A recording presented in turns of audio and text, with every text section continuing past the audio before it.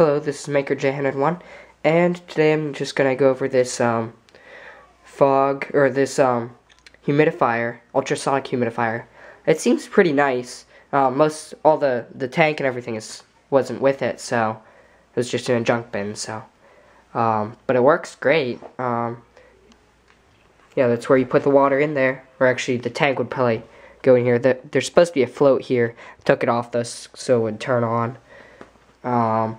And then this is just the mist intensity and the humidity. And then I have the fan blocked up because it just blows the mist away. So you just power it up and it works. I think it's pretty cool how it makes the mist like that. But see, that's on lowest. And it's not really making very much. But it seems pretty efficient. And then the humidity switch just turns it off.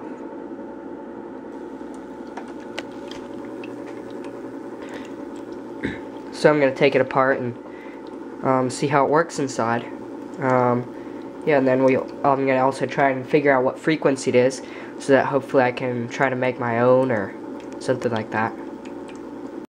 Okay, so it's much simpler than I thought it would be inside. We've just got the mains transformer over here. We've got the fan, which is 120 volt fan, AC. We've got power switch, thermostat, humidistat, a big potentiometer there, and then the main circuit board, and the I forget what it's called. Whatever the thing that vibrates, I forget what it's called now. And then we've got the float switch there. So that's basically about it. This transformer seems to be 48 volts AC because these wires for the input is 48 volts AC. So yeah, we'll take this cover off here. And there you can see there's transistor, capacitor, this looks like a diode. Yeah, that's a diode. A few inductors, some resistors, capacitors. That's about it. And there's the little transducer. What's it called? I forget. Alright, so I think I'll take this off real carefully next. But there's just the air passage. Yeah, there's a rectifier diode there. Oh, and there's just a relay too, and some neon light bulbs. But yeah, it's pretty simple. One transistor circuit. Well, yeah, I'll take it out and look at it more closely. Okay, so I've got it stripped down to the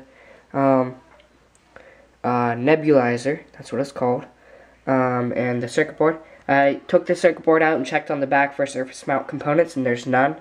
So it only has one transistor. So, and it's an C2579 transistor. And I'm pretty sure it's a transistor because there is, let me check. Yeah, right under the leads you can see B, C, and E. So it's a transistor.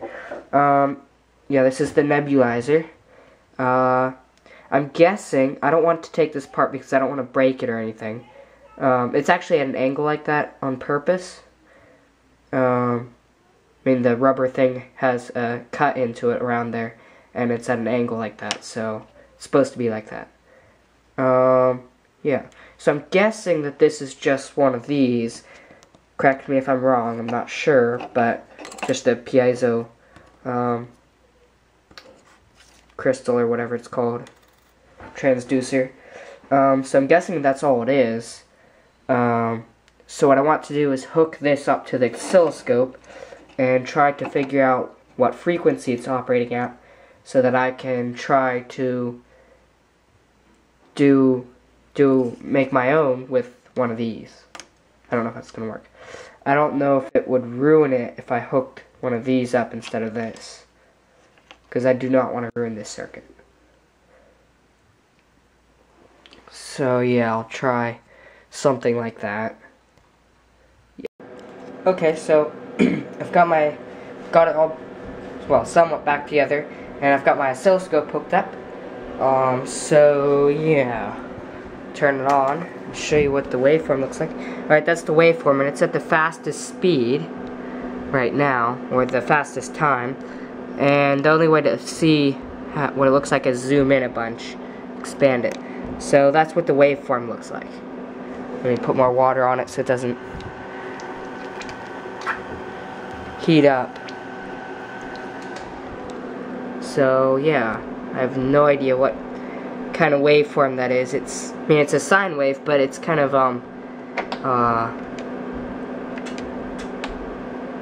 just kind of keeps pulsing on and off. Let me shut it off so it doesn't. Yeah. So I'm not exactly sure. Yeah, I don't know.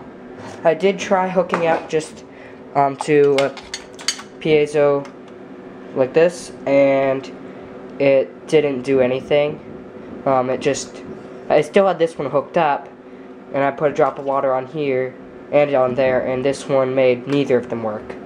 So, and it actually, the water started boiling on this one. I guess because it's not the same type.